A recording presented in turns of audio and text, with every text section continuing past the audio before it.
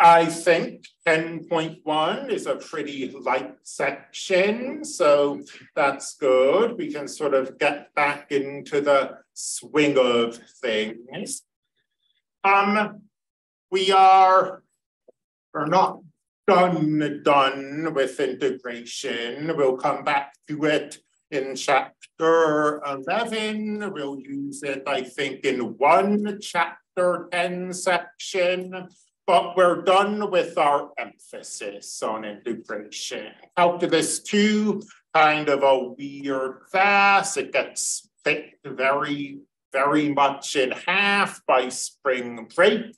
We spend the first half talking about something, and then in the second half, we say, okay, let's talk about something totally different now. We're going to start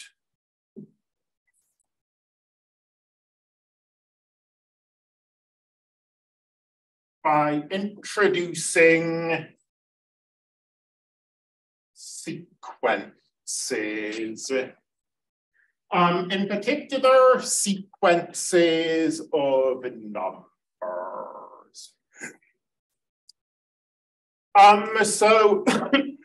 Sorry about that. So a sequence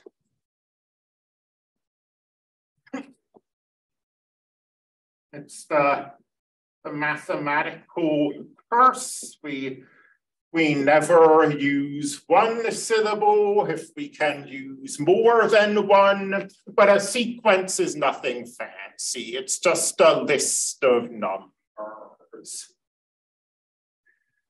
And you can have finite lists, or you can have infinite lists. But in this class, we're going to be looking at infinite sequences.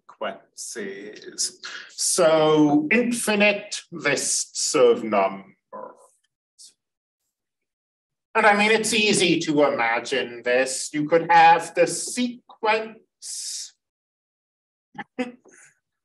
of the even numbers. 2, 4, 6, 8, etc. It's an infinite list, it never ends. Or you could have the sequence of the prime numbers. Again, it's an infinite list, it never ends. So the idea of having an infinite list probably isn't that foreign. Notice that sequences are ordered. So we can talk about the first prime number, the third prime number, and so on. So this is one way you could have a sequence to just kind of describe it in English. What we're going to do, our only goal for the day, is to talk about other ways that we can describe sequences.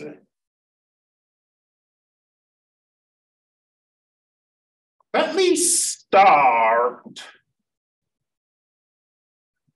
with defining sequences recursively. And I'm going to start with it because it's not what we're going to spend most of this class doing. But this is a really important idea. And I guess even before that, we should introduce a bit of notation. We ordinarily, even before that, when we want to talk about an arbitrary sequence, we usually write down something like this. We write down the first few elements of the sequence, and then we use ellipses to indicate that the sequence just goes on forever. So in this notation, you see A sub 1, A sub 2, A sub 3. So the A's are staying the same. We're calling each element of this sequence A, but we've got these subscripts that are increasing. The next element of the sequence will be called A sub 4. And to denote this compactly, we can write the following.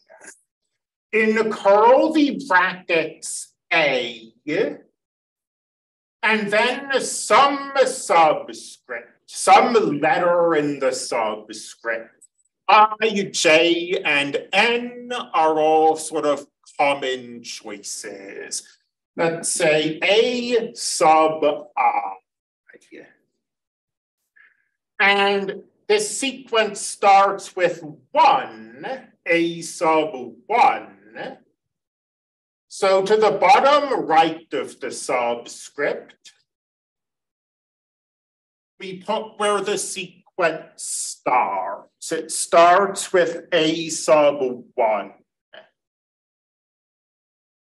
In the upper right, we would put where it ends, but we're looking at infinite sequences. They don't end. So in the upper right goes the infinity symbol. So there's compact notation. We're working with a sequence. This notation can be modified in the sort of natural ways, like prime numbers. If we have the sequence of prime numbers, A sub 1 is 2, A sub 2 is 3, 5, 7, and so on. Well, one of the prime numbers is different from any of the others, and that's 2. 2 is even, 2 is the only even prime number. So maybe you want to get rid of that from the sequence. Maybe you only want to look at the odd prime numbers. Well, if we erase this 1 and write in a 2, okay, we're now starting from the second element of the sequence. We are removing A sub 1 from the list. So you can do little modifications like that.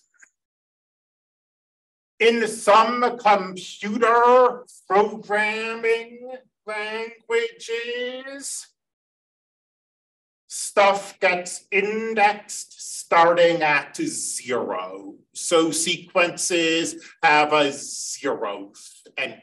If any of you do any programming, you might be familiar with that. But for the most part, we'll just be starting with A sub 1, the first entry of the sequence.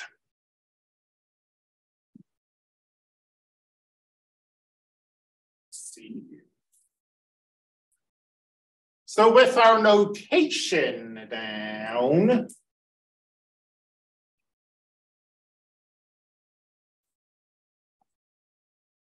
it now makes sense to talk about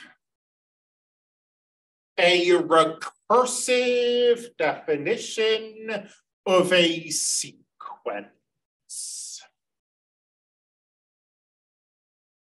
When we define a sequence recursively, we give you two things. We give you the first value or values in the sequence. And then we give you a rule. And this rule is a rule for finding the next entry in the sequence if you know all of the previous entries. So for example, we can have something like A sub 1 equals 1.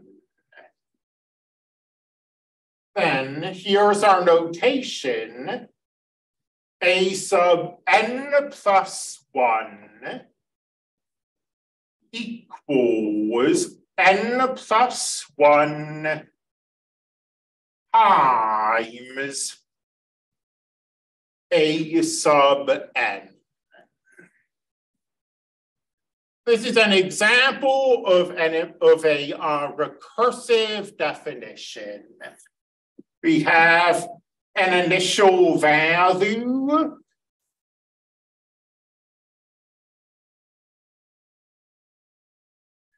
And then we have our rule. And this rule is saying if we know the first few entries of the sequence, if we know A sub 1 and A sub 2 and A sub 3 all the way up to A sub n, then we can find the next entry of the sequence. We can find A sub n plus 1 using this rule. So in particular, A sub 1 is 1. A sub 2, no, that's A sub 1 plus 1. So according to this rule,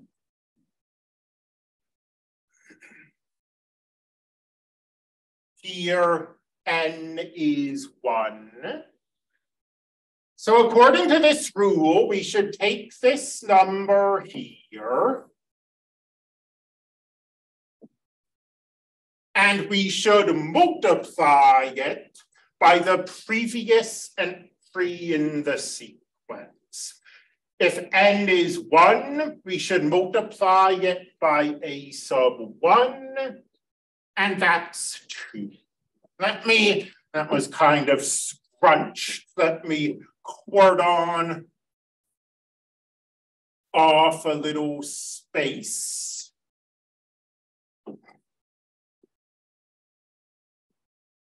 A sub 3. Well, if 3 is n plus 1, I mean 3 is 2 plus 1. So n is 2. And n plus 1 is 3.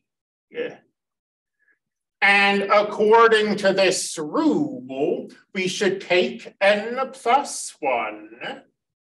We should take 3. And then we should multiply it by A sub n.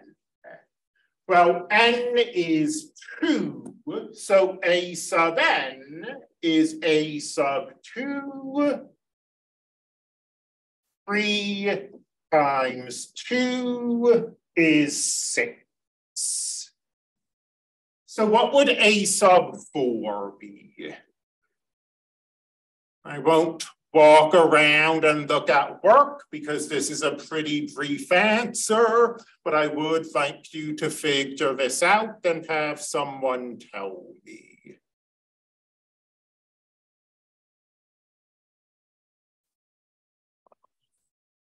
I've heard 12.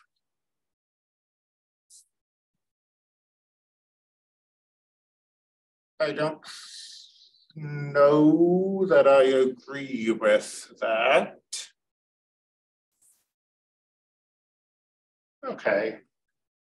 Maybe we were getting ahead of ourselves. Let's work this out together. 24. I do agree with that. Thank you. So let's work this out and let's give ourselves space to work.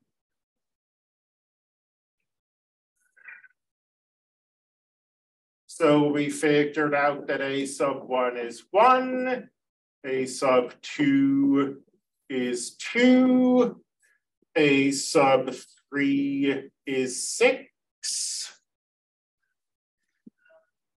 And we were asking about A sub 4.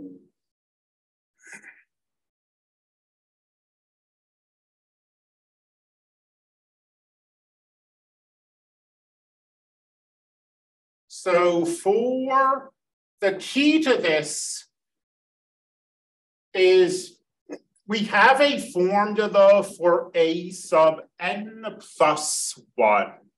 So the key to this is whatever your subscript is, you should be thinking of it as n plus 1. 4 is 3 plus 1. So n equals 3. And once we've figured that out, we go to this formula, and it looks complicated, but it's actually plug and play. So n is 3, 3 plus 1. Times, again, n is 3. So A sub n is A sub 3. And we can go to this list of values we've generated, and we see that we've already found A sub 3. A sub 3 is 6. 4 times 6 is 24.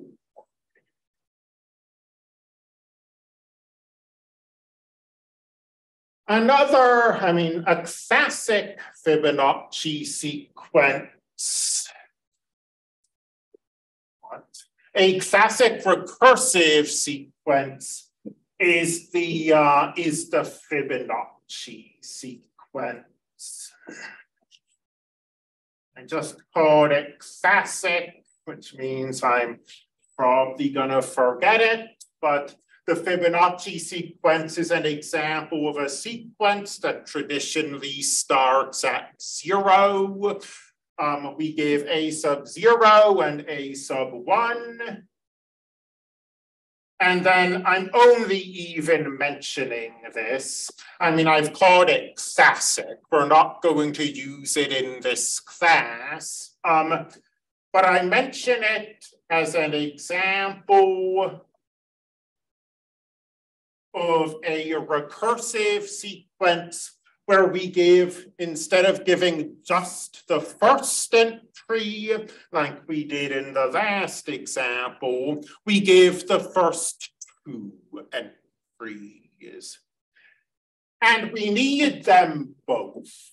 A sub 3. Again, the key to recursive sequences is that n plus 1 gives you an n. 3 is 2 plus 1, so n is 2. And then it's really plug and play. If n is, I got careless here. I said, okay, we have the first 2 entries, we'll find the third. Sorry about that, because the Fibonacci sequence starts at 0. The next entry isn't a sub 3. It's a sub 2. N is 1. So a sub 1, well, n is 1. A sub n minus 1, n is 1. 1 minus 1 is 0. So the next entry is 2. And I accidentally was starting to illustrate a difficulty in these recursive definitions, which is that if you want like a sub 1000, there's no formula you can use to find it. If you want a sub 1000, you have to patiently find a sub 1, then a sub 2, then a sub 3, up until a sub 999, and then you can find a sub 1000. Because let's put that mistake I made back on the board. We know a sub 0, we know a sub 1. We want a sub 3, then n is 2. So this is a sub 2 plus a sub 1. And we look at that list of values, and we don't know what a sub 2 is, so we can't find a sub 3. We have to find a sub 2 first.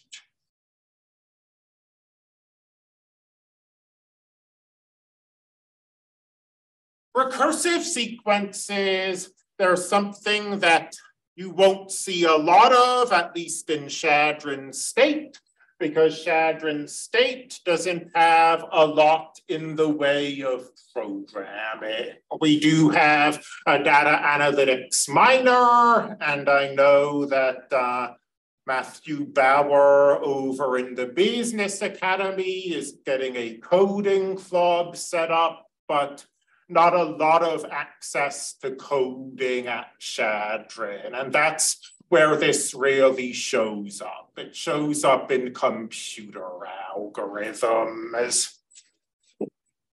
You know, n equals, we have some user input, and then we have like a for loop, or not n. We have, sorry about that. We have x sub 0 maybe equals some user input. Then we have a for loop maybe for n is less than 1000, x sub n plus 1. Maybe this is a while loop. My own computer programming is pretty dodgy. But we iterate on x sub n plus 1 equals some sub program applied to x sub n. Yeah, this looks good to me. And then you end the for loop. So you have some user inputted value, and then it would probably be, what am I doing? I don't care about my pseudocode. But the point is you'd have something where the user inputs a value, then this computer algorithm repeatedly does something to the value. It does something to x sub 0 to get x sub 1. It does something to x sub 1 to get x sub 2. It does something to x sub 2 to get x sub 3. And it keeps doing this 1,000 times, and then it. So this stuff shows up all of the time in programming. It's not really going to show up significantly in calculus. We've actually seen an example of this. I mean, I wouldn't expect anyone to have it memorized. This was long ago, way back in Calculus 1. But when we were doing root finding using Calculus, and we had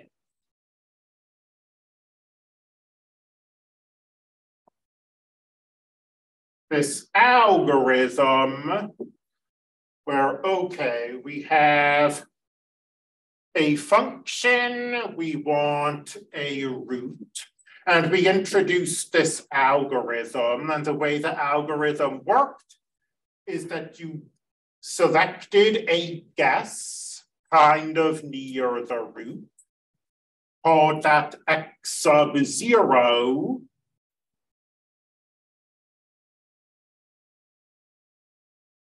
then you used the tangent line to find a new value, call it x sub 1. Then you used x sub 1 to find a new value, call it x sub 2. Then you use x sub 2 to find a new value, call it x sub 3. And these values are getting closer and closer to the root. And I said I wasn't sure if you'd remember this. Maybe I was projecting a little. I'm not sure that I remember exactly how this algorithm goes, but as I recall it, x sub 0 would be a user inputted guess. Then x sub n plus 1 was x sub n minus f of x sub n divided by f prime of x sub n. And that was Newton's method.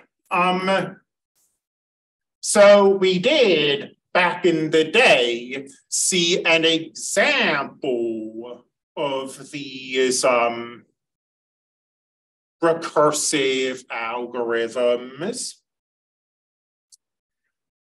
And the significant point of this method, and this is something we'll get back to, probably it will be tomorrow, but the significant point of this method is that it produces a sequence of values.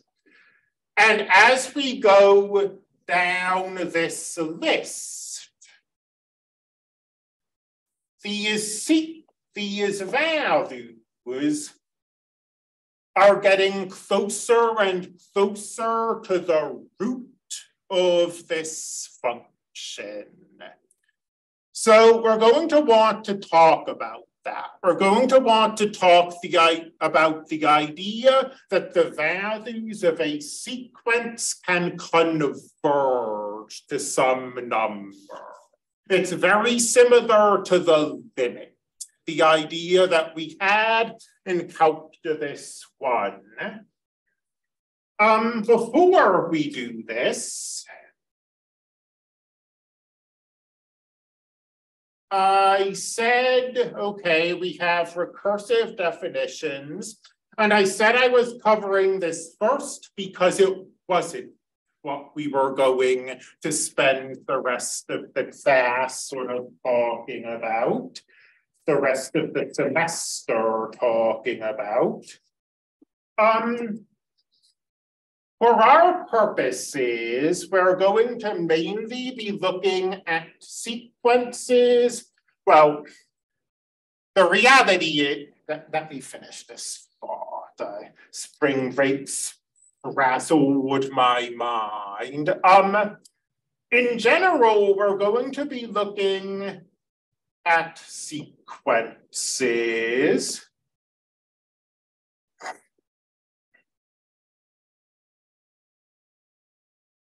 where we have an explicit formula for finding these values A sub n. Like maybe A sub n equals n squared plus 1 divided by n. So some kind of sequence formula involving n.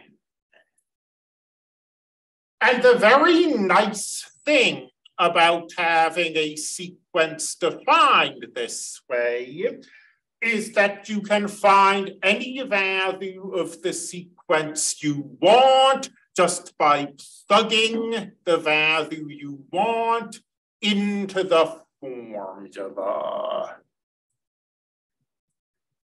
So going back here, I made an error. I asked for A sub 3, and we couldn't find A sub 3 because to find A sub 3, we needed A sub 2, and I hadn't found that yet. Here, that kind of thing does not happen. If we want A sub 3,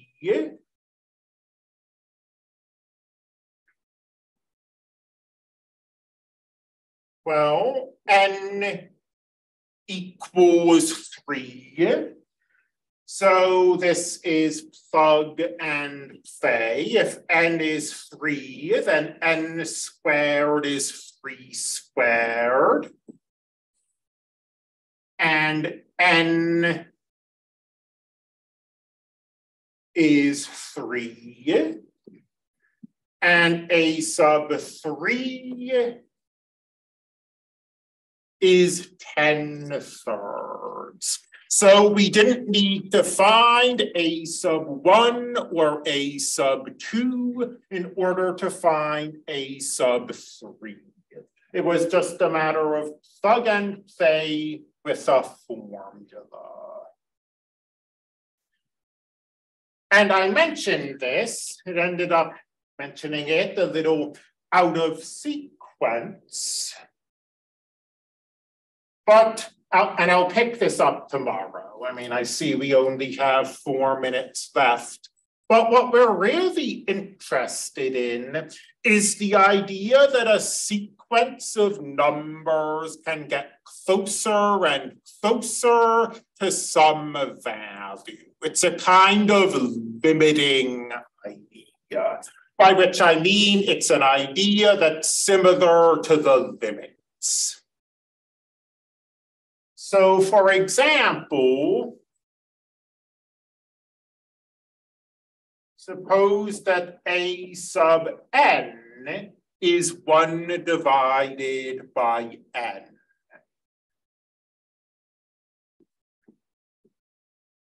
And if we look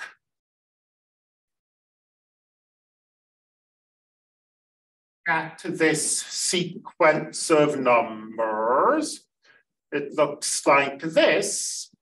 And these numbers are getting closer and closer to 0. 1/8 is what closer to 0 than 1/7.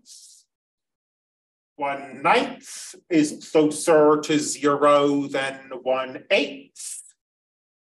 And so on down the line. These values are approaching 0. Like A sub 1 million will be 1 millionth. That's small. Keep going. A sub billion will be 1 billionth. That's even smaller. Keep going. A sub 1 trillion will be 1 trillionth, and so on.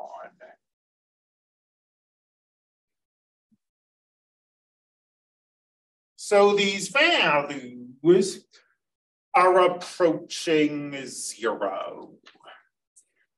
And we'll pick up with this tomorrow, but we're going to borrow terminology